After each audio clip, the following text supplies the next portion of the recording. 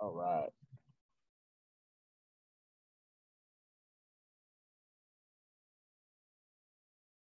All right, you guys. Thank you for being here on this Wednesday night. I know it's kind of a last minute thing, but we really want to say thank you for those who are on, and then maybe those who will see this at a later time.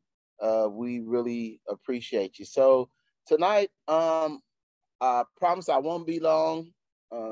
Give me like 12, 15 minutes, and we'll let you keep on moving with your day. Amen. So, if you have any questions or concerns while I am teaching, please feel free to unmute and jump right on in, okay? Please, let's do that. But tonight, let's open up with a word of prayer. Dear Heavenly Father, we thank you tonight. We praise you tonight. We lift you tonight, Lord. And we just say thank you for this day that you have made. We will rejoice and be glad in it, Father God. I ask, Father God, that you just watch over us and strengthen us and help us, Lord, as we go into this word, that you would give us clarity and understanding, Father God, and be able to take this word and apply it to our lives. But not only that, be able to share it with someone, Father God, that they might draw closer to you. Lord, we love you and we praise you and we give you thanks. In Jesus' name we pray. Amen. Amen. So on tonight, what I want to talk to you about real briefly is discipleship. Being a good disciple. And disciple is just once you have accepted Christ and you are saved, then the discipleship process begins. But to be a disciple basically just says that you are a follower of Christ, that you are that you are a student of the Word of God, that you are that you're coachable, that you're teachable, and that you want to learn more about the Word of God. And as you do that, then you grow spiritually as a disciple. And then as you grow spiritually and you get stronger, then you are able to move on and to disciple other individuals. Amen. But you can't do that until you are strengthened, and you have to be strengthened in the word. That's what we're going to talk about tonight. So, look, in Hebrews chapter 4, if you have it, go to your Bible. If you have your cell phone, look at it with me. Hebrews chapter 4, let's look at verse 12. If you have it, your Bibles, or let's look at, if you have your cell phone, go with me, please. Hebrews 4, verse 12. It says, "For the word of God is quick and powerful and sharper than any two-edged sword, piercing even to the dividing asunder of soul and spirit, and of the joints and marrow, and is a discerner of the thoughts and intents of the heart." The scripture there is talking about the word of God and how, in comparison to a sword, it cuts coming and going.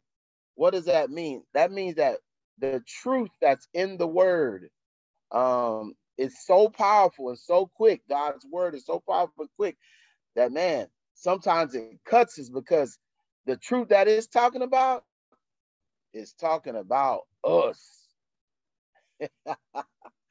And sometimes that is tough and it cuts. And the Bible says it cuts so deep, like it really does. It cuts deep. Like, um, for example, I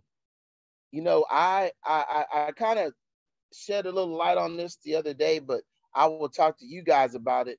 That it amazes me, and I don't know if you may have heard me share just a little bit earlier with Sister Marlin about how we do, or we are a part of, or we support what we consider important to us. What do I mean by that? So I said, okay, let's have Bible study, right? Let's have a Bible study on tonight. So we sent out the link to everyone and to come out on the Zoom call tonight. And as you can see, there's very few of us, right? And the other day, just the other day, as a matter of fact, Monday, I sent out a text message to the young men in the church, and I said, "Hey, listen, I'm going to open the gym, and come on out. Let's play some basketball." And even though it was a short notice, I mean, like 15 to 20 guys showed up to play. And then those, out of those 8 or 9 that were from UCF, they invited another 10 of their friends from other churches or from school or from work or whatever the case may be. What am I trying to say? Their priority is they like to play basketball. They want to play basketball. So when it came to basketball, even in a short notice, they are willing to not just come themselves, but share with their friends and say, "Come on, come with me. Let's go play basketball." But when it comes to the word of God, when it comes to spending time with God, not only can we really not get them to come out, right? But we can't even get them to invite their friends out either. So you have to ask yourself when you start talking about the word of God and what it means to you. So, what is your priority? Is the word of God that meaningful to you? And when I talk about the word of God really is Jesus Christ. So when you say that you want to have a relationship with Jesus, that means you have to have a relationship with the word, which he is the word of God. So how can you have a relationship with Jesus if you don't want to spend time in the Bible, if you don't want to spend time learning the word of God?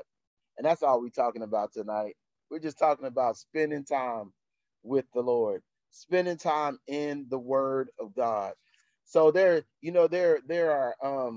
are 3 areas, and then I'll get out of your way, that I really want you to think about when you start talking about spending time with Jesus, right? You have to spend time in the word. Let's talk about that first. In your Bible. Ask yourself tonight. Ask yourself, like, how often have you read the Bible in the last week? In the last 7 days, how many times have you really, honestly, you don't have to, I mean, I'm no judge, so you got to be honest with yourself. But how many times have you picked up the Bible in this last week and actually read scripture? Not just glanced over it, but actually picked it up and read something to remembrance. Read something that you said, "I'm going to read this and ask the Lord, how does this apply to me?" Mm. Boy, if I would call on your names, but I don't want to put you on the spot because it's only like 3 of us. Okay. But I know that you understand what I'm talking about. Then, so in the word, you have to ask yourself, how much time have I really spent in God's word? Okay. And then, secondly, in your worship, right? In your worship, how much time have you really spent worshiping the Lord? I'm not talking about when you came to church on Sunday and the songs were real good and you jumped into that favorite song of yours and you start to lift your hands. That is all wonderful. But I'm talking about how much personal time. Like today, for example, I was at work and I turned on YouTube, and man, I put on my favorite artists and I let the songs rip, and I just went in praising the Lord, giving God praise. Amen. Right at work. I'm just talking about what I'm talking about. But I'm just asking you, how much time have you spent really in the last 7 days worshiping the Lord? Mm. So, in order to be a good disciple, you have to spend time in the word. In order to be a good disciple, you have to spend time in your worship. And also, in order to be a good disciple, you have to spend time in the work. In the work. And I know I'm talking to young people, but I'm going to tell you, this is challenging even for adults. Because when you start talking about the work of the Lord, adults tend to have so many other responsibilities that they may not do it intentionally, But the work of the church, the work of the Lord, sometimes is not the first thing that they consider, because it's not really in their minds. I'm talking about adults right now. In our minds, it may not be considered the priority. But the reality is, in God's eyes, it should be our priority. We should always be telling others about the goodness of Christ. We should always be sharing the word of God. It's called spreading the gospel. It's talking about telling the good news of Jesus Christ. And whenever we get an opportunity, we should do that with our friends and with our family. Sometimes the Holy Spirit will open up opportunities where it may be someone you don't even really know, but God will open up an opportunity for you to be able to share the gospel. And so that's what I'm saying to you tonight. In order to be a good disciple, young people, we have to spend time in the Word of God. In order to be a good disciple, we have to spend time in our worship. Yeah, I'm talking about the word. I know this gonna cut some people when they do see it. Oh yeah, because even the Bible says it cuts sharper than any two-edged sword. So yeah, hey, it's slicing on me too. Don't feel bad, because there's part of me that feels like I want to spend more time in the Word, and sometimes I don't spend enough time in the Word when that's just how I feel. But that's my personal conviction. What is yours? What is your conviction as it pertains to being a great disciple, being a good disciple, being a disciple? So this is what I want you to take from this tonight. This is what I want you to take from this tonight. You have to spend time in God's word. You have to spend time in his presence, which is worshiping him.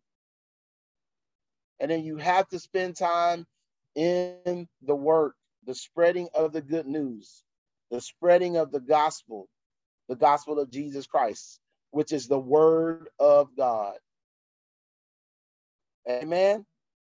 So come on, somebody tell me what you took from this. Somebody unmute and tell me what you took from this and how you're going to apply it to your own life.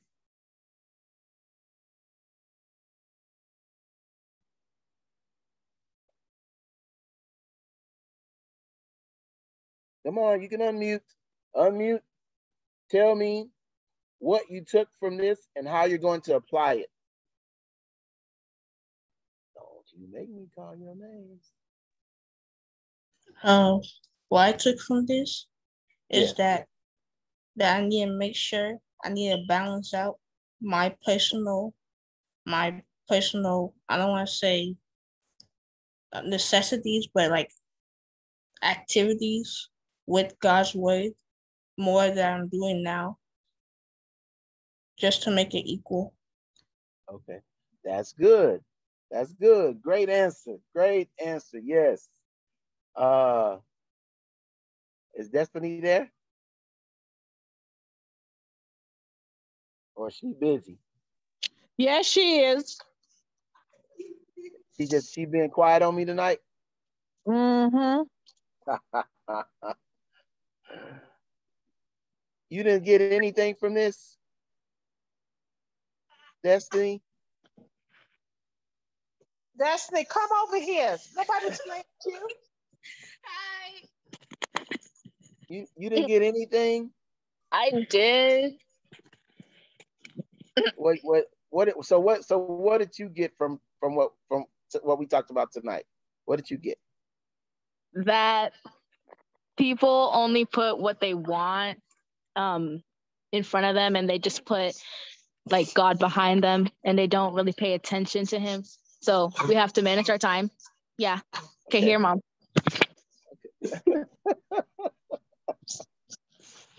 Okay, that's good. What I'm dealing with. That's good. That's what I just want to.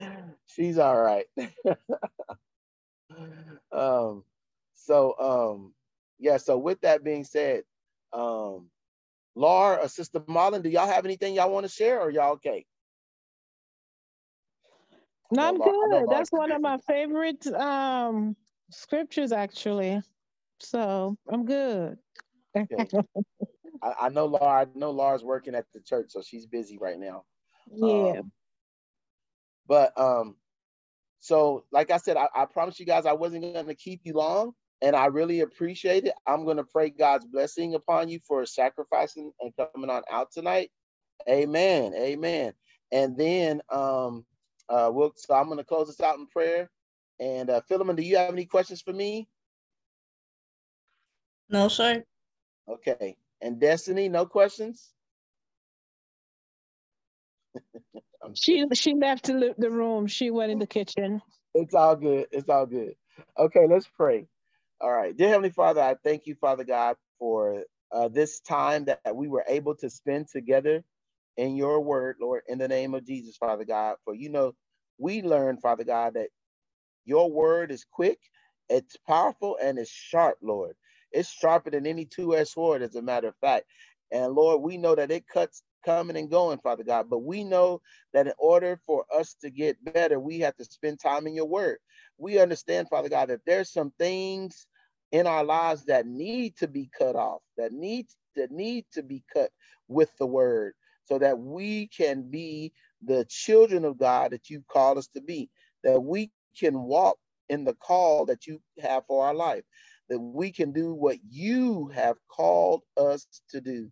And so, Lord, we thank you for sharing on tonight, that, Father God, that we realize, Father God, that we can balance these things out, these life activities, Father God, that we can balance them out and not put you on the back, but put you on the front. For you said, seek ye first the kingdom of God and all of his righteousness, and then these other things will be added unto us. And so, Lord, we pray that you would give us that focus, that we will keep you first. And so, Lord, on tonight, Father God, I lift up my brother Philemon to you. I pray that you continue to strengthen him, and spiritually, mentally, and physically, Father God. And there's some things that he may be asking for, desiring. And Lord, we touch and agree with him tonight, Father God. And we pray that you would step in and meet those prayer concerns tonight. And then I lift Destiny to you tonight, Lord, in the name of Jesus. Even in her being shy, Father God, we know that she brings about a strength, Father God, that is what you want to do with her life and use her for the upbuilding of the kingdom. And so, Lord, we pray, Father God, that you would continue to strengthen her spiritually, mentally, and physically, Father God, in the name of Jesus. And then, Lord, we pray for Sister Marlon, Father God, that she continue to cover the family as she has done very well, and continue, Father God, to keep that balance as it pertains to her girls. And then, Lord, I thank you for Laura. I know she's putting in the work. And so, Lord, we thank you, Father God. But like we said on tonight, you have to be in the word. You have to be in your presence, which is our worship. But then, Lord, we also have to put in the work, Father God, which is the ministry. And so, Lord, we thank you for tonight. We praise you tonight. And we honor you, Father God, for truly you are worthy to be praised. We just want to be the best disciple, the child of God that you call us to be. We love you, we praise you, and we give you thanks. In Jesus' name we pray. Amen. Amen. Amen. All right, you guys, y'all are so wonderful. Thank you. We're gonna do this again. And we'll let you know how that's gonna go down though. All right, you guys. I'll see y'all. Y'all have a good night. Have a good night, everybody. Good You night. too. Bye.